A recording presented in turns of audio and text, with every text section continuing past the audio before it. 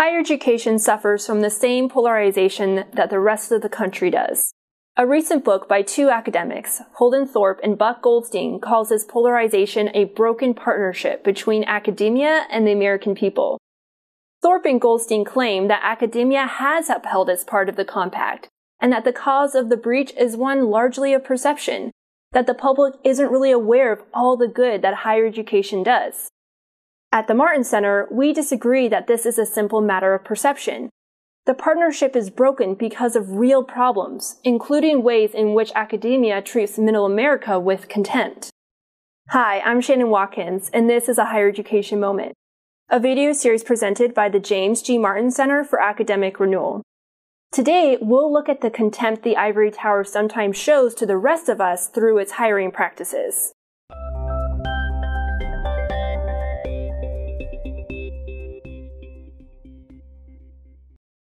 What qualities would you look for in a college-level teacher? Would you look for maturity, level-headedness, probity, and a reverence for truth? Or if not, how about a violent anarchist? Early this year, the University of North Carolina at Chapel Hill hired anthropologist Dwayne Dixon to teach in its Asian Studies department.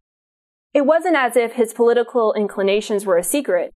He was making a name for himself in the radical community as a senior member of an anarchist militia known as Redneck Revolt. Dixon not merely promotes political violence, placing himself above the law in the process, but he commits it. Before he was hired at UNC, he was charged with carrying a loaded rifle while blocking traffic during a protest in Durham, North Carolina. At the Charlottesville, Virginia riot over a statue of Robert E. Lee, an armed Dixon chased a pro-Confederacy protester with his gun, who, minutes later, drove his car into a crowd of leftist counter-protesters, killing one. More recently, Dixon was arrested for assaulting a conservative journalist on the UNC campus. Then there's Alex Porco, who was hired by the English department at UNC Wilmington in 2012 over 100 other applicants. Porco described his first book, which was adapted from his master's thesis, as my book-length ode to an adult film star.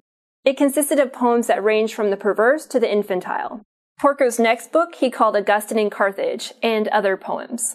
The title poem begins as an X-rated rumination of his drunken experiences and thoughts in a Montreal strip club. One of the few poems I can recite goes like this.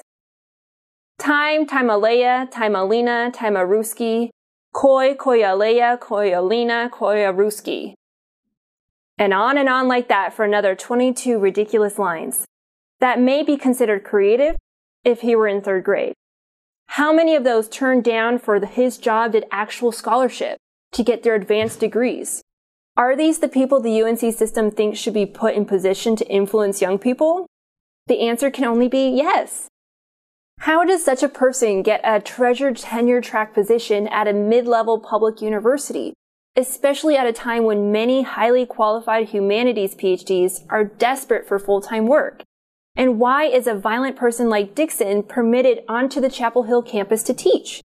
And it's not like Dixon and Porco are just two extreme examples cherry-picked to make a point.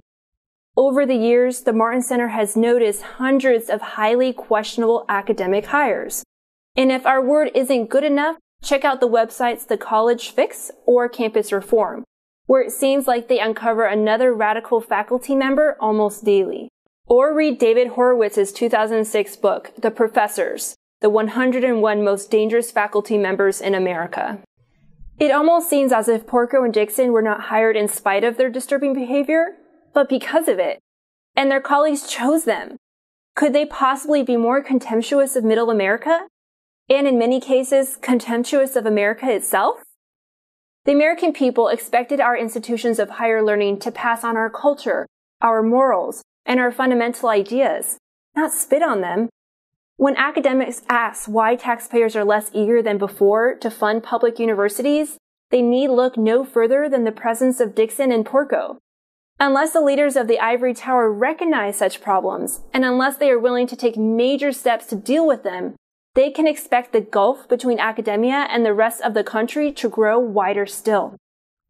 And it is likely that the broken partnership will be repaired, not by academia, but by ordinary Americans working through politicians to address these problems head on.